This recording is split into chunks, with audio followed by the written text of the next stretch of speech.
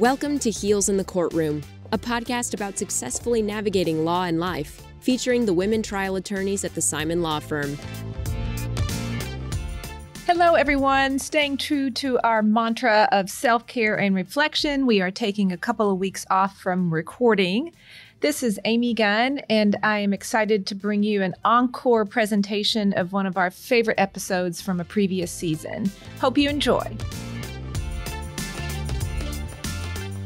Welcome back, everyone. Today on Heels in the Courtroom, we are talking about how we refuel or recharge or retreat, or maybe the lack thereof. It's something we all struggle with. I will say, for my own perspective on this, I don't have a lot of answers.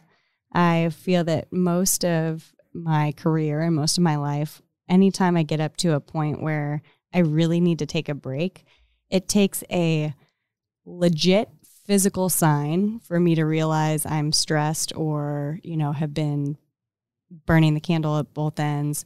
So I usually find that the universe tells me that it's time to take a seat. So I'm not real good at this. So I'm going to listen most of this podcast. I will tune in here and say what I do during stressful times to refuel or recharge.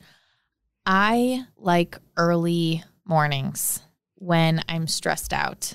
I know everyone is probably rolling their eyes or like, what the hell is wrong with you? I'm with you, girl. I am an early morning person, and if I'm going to be stressed out or working all day, the earlier I can start my day, the better. And I have sometimes started days at 4 a.m. because I will have all the time in the world, it feels like, to myself. Nobody's contacting me. Nobody's emailing me except for my dad, but that's fine. I can ignore those ones for a little bit. I just recently did that as I was preparing to try this case that got bumped.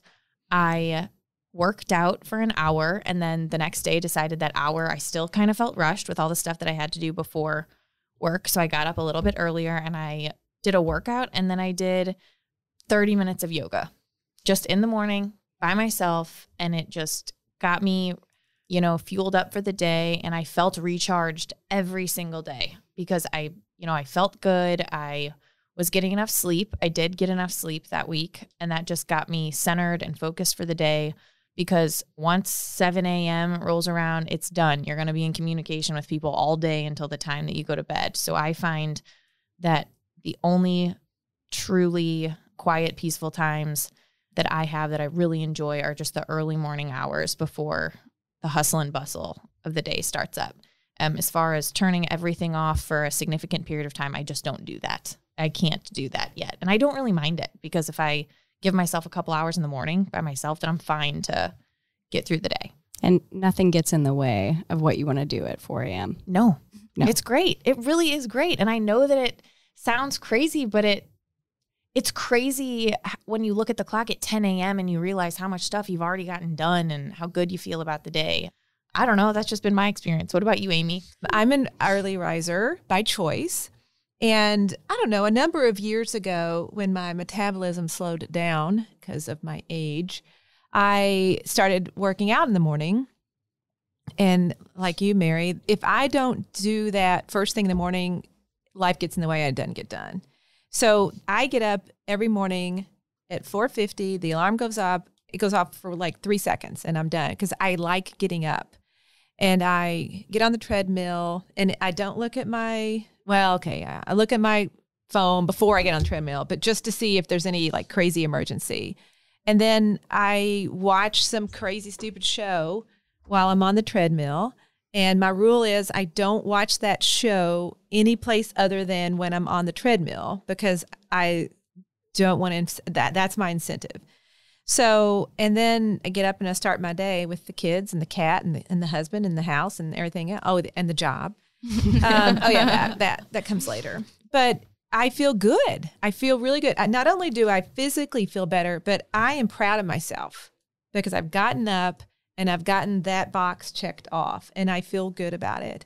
I also have always slept. I'm blessed. I'm a good sleeper. I can fall asleep. Now, the problem, of course, if you get up at 3:50, like this morning, and I'm like, I'm only an hour away from what time I usually get up, But that's not healthy. It's just not healthy. So I force myself to go back to sleep, and sometimes it works, sometimes it doesn't. But I think that, to me, is how I get ahead of being burned out and needing to refuel, because I feel like I do it on a daily basis. Now, if you're at work in a stressful situation, I just close my eyes. I close my eyes and I go to my happy spot, wherever that is, watching cat videos on the beach in Hawaii. I don't know. It's just one of those places. And you just take a few seconds, and then you just trust yourself to get up and get it done. But I think that it's a constant struggle, and I can say that it's taken me a long time to feel like I deserve time for myself, because the choices that I've made with family and with work and with other community and professional obligations, I've always been the last on my list of priorities. And the last few years, I've decided that's not the best place to be, because you have to take care of yourself. And if you can't take care of yourself, you're not doing a very good job taking care of the other things in your life. So you do have to prioritize yourself. And I think I've done a better job at that over the last few years. The other thing is, I think you have to have a hobby. It doesn't matter what it is. It doesn't have to be fancy, but you have to have something that you enjoy other than your job and your family. I mean, you have to enjoy something else, whatever that is. And if you haven't found that or think you don't have that, then seek it. Find it, focus on it, even if it's just maybe once a month or whatever it is. But you have to have that. And then also, I've always believed that you have to have something to look forward to. And for us, with my family, we always like to go somewhere. It doesn't have to be fancy. It doesn't have to be lengthy. We have to have something on the calendar, a few days off, that you respect, that you calendar, that you actually do.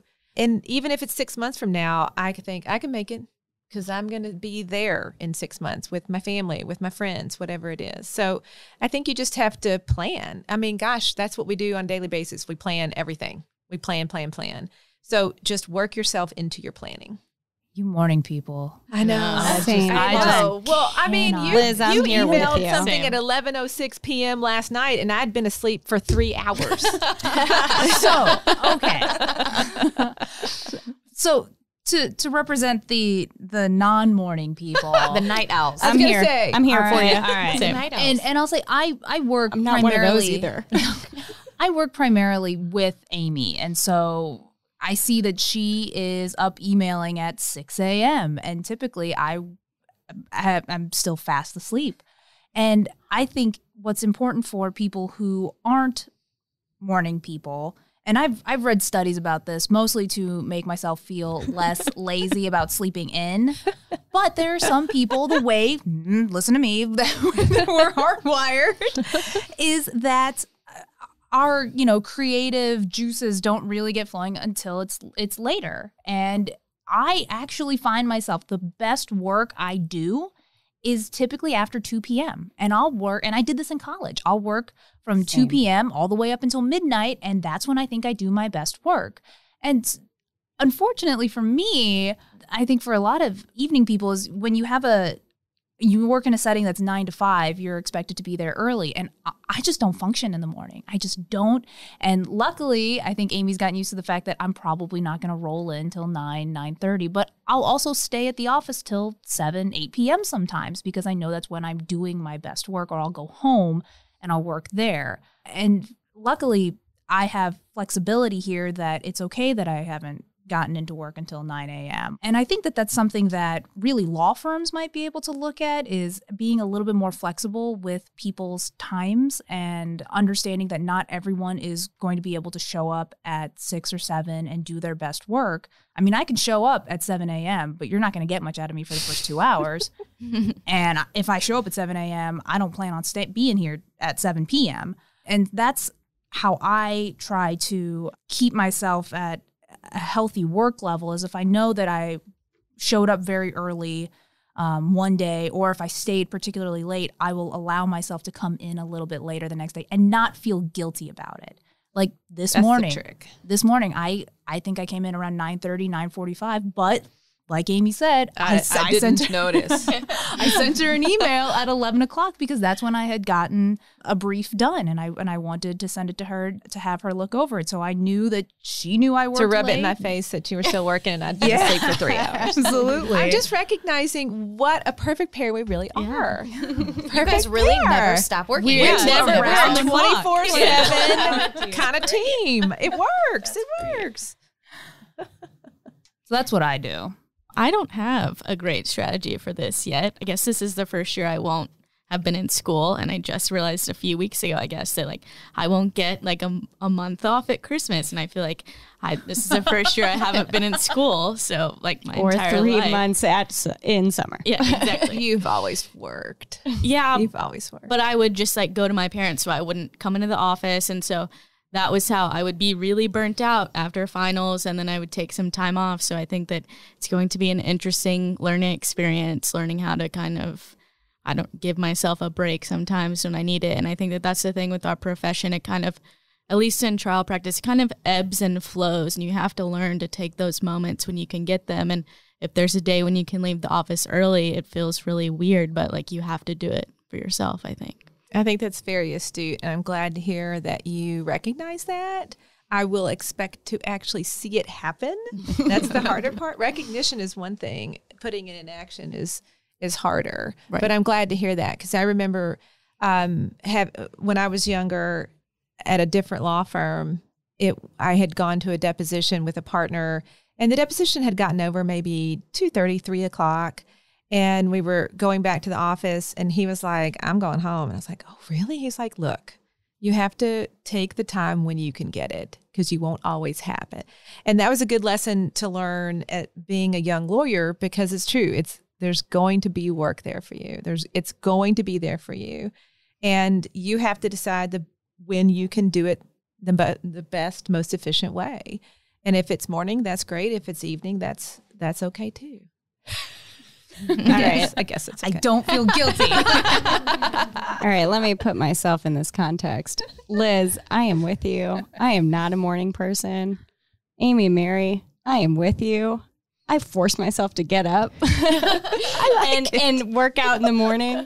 So my wife's a morning person. I'm not. I don't even think I'm a night person. Like I would be if my wife didn't also want to go to bed at like 9 o'clock, which I'm like, oh yeah, okay, that's great. So I probably get a lot more sleep than I'm entitled to. But a couple of years ago, I realized that I can change anything that I don't like that's within my control, but slowly. So I used to be more of a procrastinator. I'm not that anymore, but it probably took a couple of years for that to change. Now I get up at 5 and go work out at the gym. And even though when that first snooze, my alarm is titled gym time, only one snooze. So I got 9 minutes by iPhone standards to snooze in the morning, which is not what I would choose if I didn't have anywhere to be. Anyway, so I get it done in the morning, and I do love that time, and I love getting there, and I love that I do it. It's just kind of hard for me. It's like, I'm a little bit of a fish out of water with using my mornings. But, Mary, I agree with you in the sense of, that time in the morning, if you use it, it's like free time that you've found. Mm-hmm. Literally nothing, no one is calling me, or I don't need to be anywhere else. Whereas when I tried to fit in going to the gym or something in the afternoon after work, let me tell you, my long list of excuses that came up. Right. And all the work that could be done instead of taking care of myself. So I do try to take care of myself in that regard. But yeah, I'm always surprised when I get knocked down and realize I have to do something to recharge, whether it's even taking a half hour to take a bath or do yoga or something like that. That's helpful. I'm just not very good at being proactive about it. I think we all struggle with that. You can talk about it. You can absolutely know the right thing to do and then still yet choose not to do it. But I do think it's important to know yourself and to know what makes you feel better. And if it's shopping, by God, then that's fine. You'll be better at your job if your hobby is shopping. It is. And I'm not like Liz. I'm not feeling guilty about it. But I think everybody has to have that, even if it's a small thing or just something that they do occasionally. You have to. And I think, too, something specific to the Simon Law Firm, I can't speak to other firms, but we're talking about refueling and recharging. And I think with that comes a mutual respect for the people that you work with.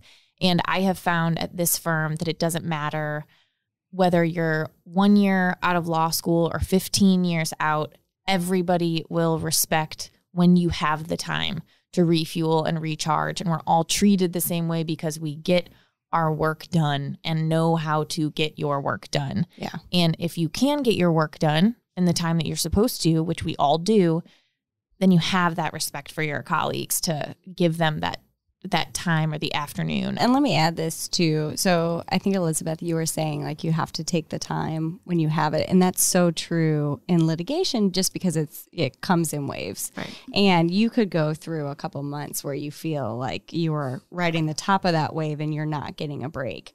And the only way to balance that, I think, is through experience and going through those waves enough to know to take the time off or do whatever it is that you can when you are kind of in a lull. So recently I had a case scheduled at the end of August, which got moved to the middle of October right before we had started the case in August. So I went on vacation in August. And then when it settled right before trial in October, then I went on vacation again. and I questioned that a little. I was tagging on to an in-law trip on the second go around for vacation. So, I don't know, call that a vacation to what extent you will.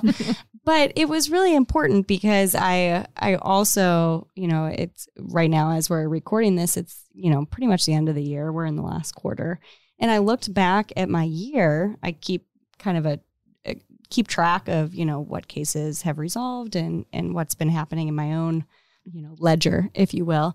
And this has been one of my best years. And I've probably, I have a 10-month-old and I took off this first 6 weeks of this year to be home with my wife who had our baby. And I probably took off more time this year than any year. And not one person in this office has given me a side eye or anything like that. And I realize it's been one of my best years. So it's weird in litigation how that pans out. And if you can realize that it's really about using the time you have when you're working and using the time to be off when you have given yourself the time off, I think that helps balance things a little bit. I think also in your case, you've had so many years working up to that and preparing yourself for that and learning that it's okay to take a few days here and there because it's new. It feels new. Exactly. Yeah. It takes time. At least it did for me. It took me time to believe I deserved any time off. Yeah. And I'm not proud of that. I'm not proud of that at all because I think that there were, things I could have done better. And I recognize now, I really recognize now that I'm a better person, lawyer, wife, mother, blah, blah, blah, blah, blah.